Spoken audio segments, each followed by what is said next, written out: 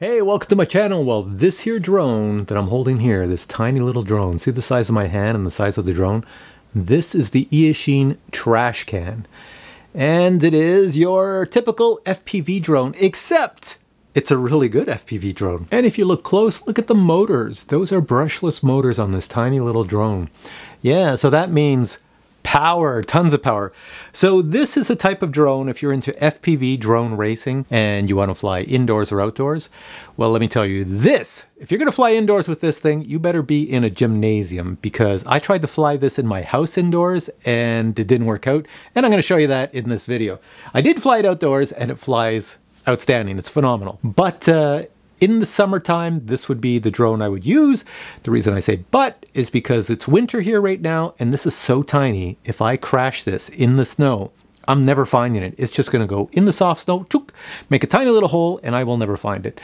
So I can't really fly this in the wintertime outdoors unless I'm in a big parking lot or something. But I did take it outdoors to just so I could show you in this video. Now, I'll also say this, if you're somebody who wants to get into FPV, you've never flown FPV race drones before and you want to buy the goggles and you want to get your controller, I would not start with this drone. This drone is like a handful of power. It just goes, goes, goes. You better know what you're doing if you get this drone. So if you're watching this video and you already fly FPV drones, then this is perfectly fine for you. And it's not very expensive. And you get 4 batteries, so you can get a lot of flight time in the batteries. Look at how tiny the batteries are. I've got 2 1-cell batteries stacked on top of each other just to make a 2-cell battery. But those batteries are like, you know, they're under $10 at a hobby store, so yeah. So to fly this thing, it's not that expensive. All right, so what I'm going to show you now is I'm going to show you a quick unboxing. You get this, turn around here, you get this nice little case to carry it around inside, and it comes with a whole host of other little things inside. I'll show you the unboxing of that. And then I'll show you it flying right here where I'm sitting, because I always like to test these drones out indoors. And when you test out little FPV drones like this, it's a lot of fun because they're kind of wild. And then I'll try to fly it around my house, which doesn't turn out well. And then I'll take it outside, which is much better. Anyways, so here's the video. And now a quick unboxing of the Trashcan, and my model is the DSMX receiver version. It comes in a nice case. Open that up and let's see what we have inside. Whoa, check that out. You get, well, this would be instructions on how to connect your receiver and your controller. Also shows you all the details of the flight controller right here. So if you want to attach anything, that looks pretty interesting. Down here, we have the actual Trashcan itself. Let's bring it close. Looking at the front of the drone, we see the camera right here. This is supposed to be a really good camera. It's a 1200 TVL camera. I do have a DSMX receiver in mine. It does shoot out a video signal at 1200, oh sorry, at 200 milliwatts. On the back here you can see there's some LED lights right there and a little Trashcan logo right there, which is a nice little touch. On the bottom you have your little USB connector, so if you want to adjust your Betaflight settings, you can do it through that. There is, I saw a button on here. Oh, there it is right there. I can see it right there. That is for your video channels and band. There's a little button you push right there to change your bands and your channels. Also on the bottom, you'll see you have 2 connectors for 2 batteries, and the batteries are 1 cell, so it turns into like a 2-cell flight. And if you look at the motors are actually brushless motors. Pretty decent motors, very powerful for a little thing like this. So this thing here, you have a choice. You can either fly it really nice and slow and controlled, or go crazy and fly it really fast and out of control. The props on the drone are very common. You pick these up at any hobby store. Let's see, I've got a little Eachine M80 here. Same type of props on it. No, that's smaller. I've got a little blade inductrix here, but these are smaller than the Trashcan's blades. The kit also comes with batteries. So I can see right here, there's 4 batteries, so you get 4 batteries included with the kit, and the batteries, of course, 1-cell batteries, Eachine branded batteries, and they're actually rated at the max of 80C, but normally they'll be 40C, and yeah, they're 300 milliamps, so these won't last too long, but since you run 2 at a time, that's 600 milliamps of power, so you probably get maybe about 3 minutes flight time if you're lucky. With 2 batteries, and the other 2, another 3 minutes. And to charge all these batteries, they include this really wild little charger, USB charger here. There you go, you plug the battery into this, plug this little USB thingy in, and you'll charge up your batteries. And the big question is, how much does this little guy weigh? Put him down. It's 34 grams, and of course it takes 2 batteries to fly, so let's just put 2 batteries here, and we're at Well, 50 grams. So this thing is way under the 250 gram limit of most countries, which say anything 250 and more. You need a license or something to fly it. This thing's under it, so have fun. All right, this Eachine Trashcan is a really cool drone, but it's designed to fly outdoors, not really indoors.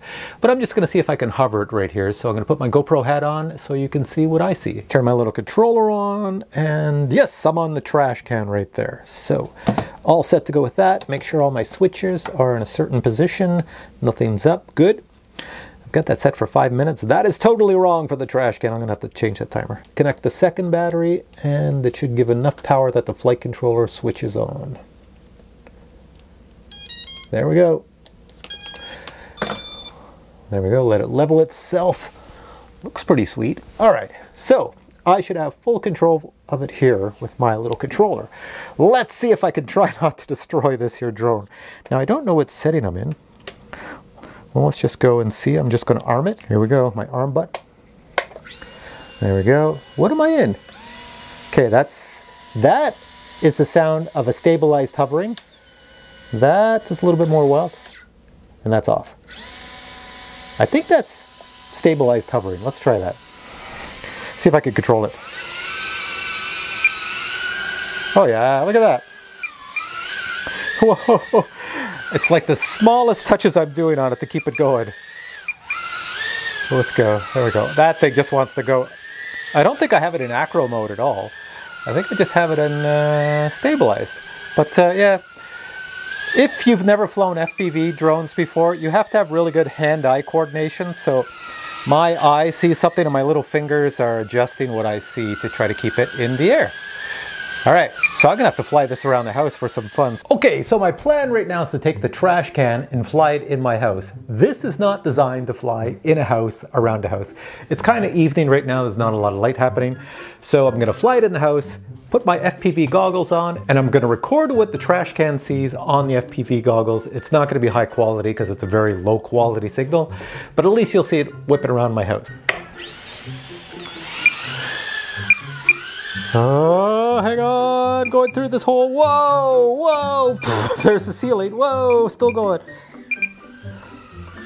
This is not designed to fly indoors.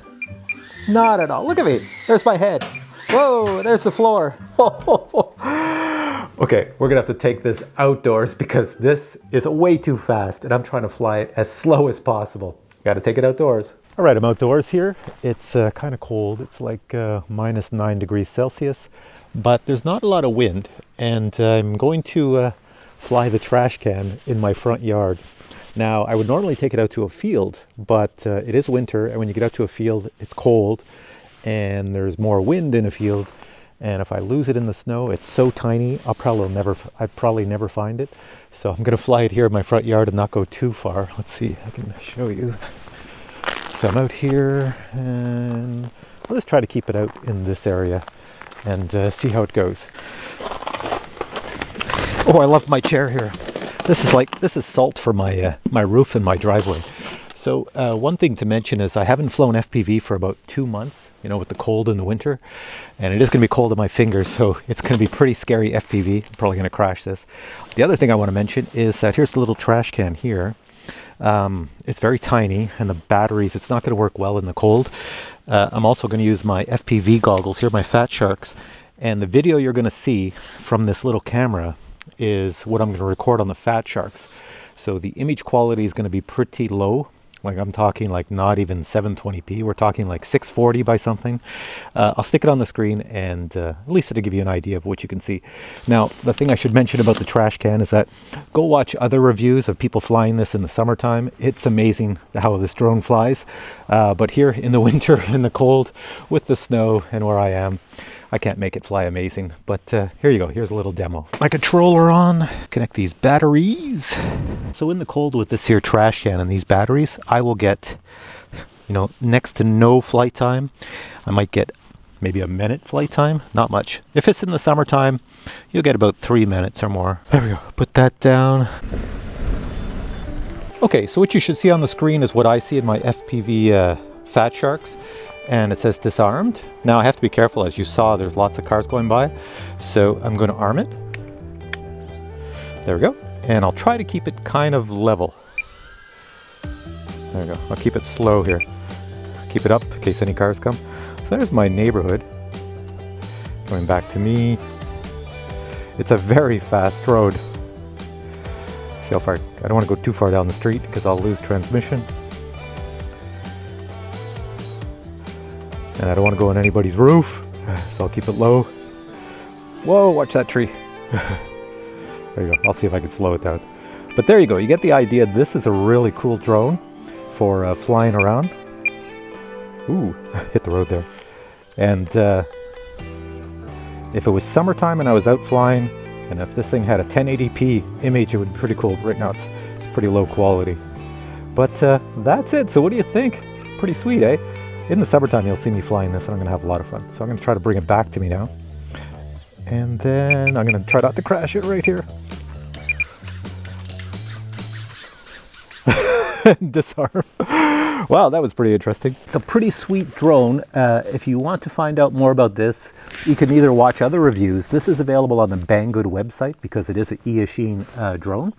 And I don't think it's very expensive. It's one of the most popular FPV drones on the market today in this size with the little brushless motors. So you should really check it out. I don't know if I have any coupons for discounts or anything, but check out the links below. It's a really good drone. It's obviously going to be one of my favorites for the summertime, but in the winter time here where I'm flying, I can't do much. All right, guys, thanks for watching this video. Take care, and we'll catch you in the next one.